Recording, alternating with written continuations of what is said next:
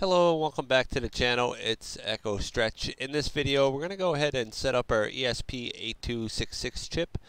Basically, it's just a little board with a wireless adapter on it. Sometimes you can get it with the wireless adapter already on the main board, but it's just basically a USB adapter that we can go ahead and put our host files on and then connect with it wirelessly. This saves a lot of time. You don't have to go ahead and connect to your own wireless and then go ahead and download everything from the internet. So it's a lot safer as well because you can just go ahead and plug this in anywhere. So anything that has USB to power it up. Your TV always turns on, so it always has power, and it usually has a USB port. So you can go ahead and plug this directly into your TV. And when you go ahead and play your PlayStation, obviously your TV has to be turned on, so you got power. But yeah, let's go ahead and get it set up. This is the one that I ended up going with. It's only 14 Canadian. You might be able to get them cheaper. I just grabbed this one. It's the first one I've seen, and I thought I'd give it a go. But yeah, once you do have your card, you can go ahead and plug it into your computer, as we'll need to flash it. What the file I'm going to be using is by KARO. It's the ESP8266 900 gold, and I've already went ahead and downloaded that bin file. But once you do have it downloaded, we'll also need our drivers for the 8266. You can go ahead and download them as well. And then finally, the flasher. So if we go ahead and take a look into our device manager, you can see that it's not detected at all. But we can go ahead and fix that right now with the drivers. Go ahead and just say yes to it if you are prompt, and then we'll go ahead and install. Shouldn't take too long to install. Give it a few seconds and everything should come up. So we can see the USB is coming through and it is installed. Okay, so just take note of the port. This one is on port 4, or sorry, COM. Yeah, I get confused a little bit there with the comms and the ports, but pretty much the same thing. But this is COM 4, which is fine. We can go ahead and open up our flasher. And if you do get a security warning there, just say run anyways. Okay, so once we do get it up, we can go ahead and slide it over just so you can see. We can close that out now. We know it's on port 4, so we'll go ahead, or sorry, COM 4. And then we'll go ahead and browse for firmware, which is on the desktop. And it is the ESP8266 900 gold. And then we'll go ahead and select yes, wipe all data. And then we can go ahead and hit flash. So it shouldn't take too long to flash all the files. As you can see, it is starting to erase it. There we go. And now it's starting to write. Okay guys, so I did skip ahead there. We're at 97%. It does take a little bit of time, maybe 2 or 3 minutes.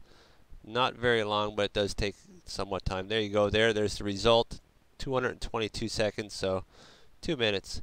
So we're waiting for the message to come up. Firmware successfully flashed. Go ahead and unplug or reset and switch back to normal mode to boot.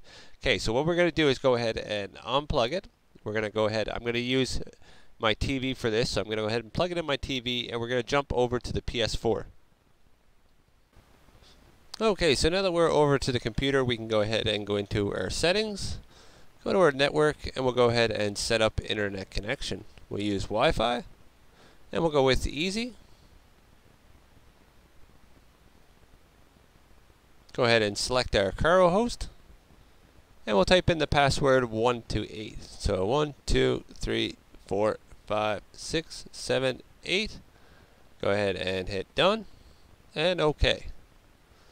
Give it a few moments here to connect. Shouldn't take too long at all. Okay, checking the network environment.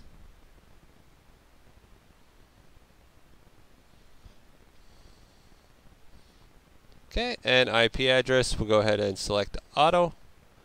Do not specify. DNS automatically, and do not use.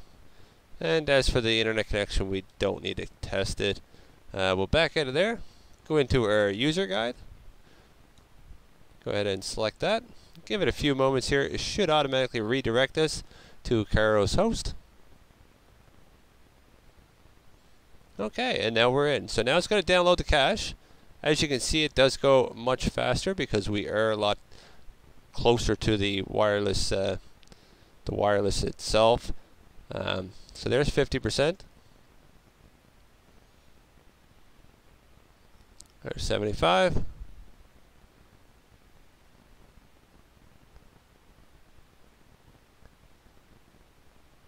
And there's 100. Okay, so now it's done. We can go ahead and go to the jailbreak. We'll use Goal 10 version 2 B2. Go ahead and select it. Give it a few moments here. It should pop up with the message to insert our USB.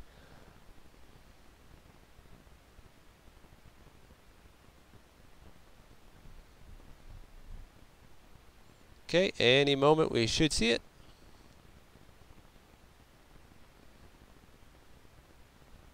There we go. So go ahead and insert your USB.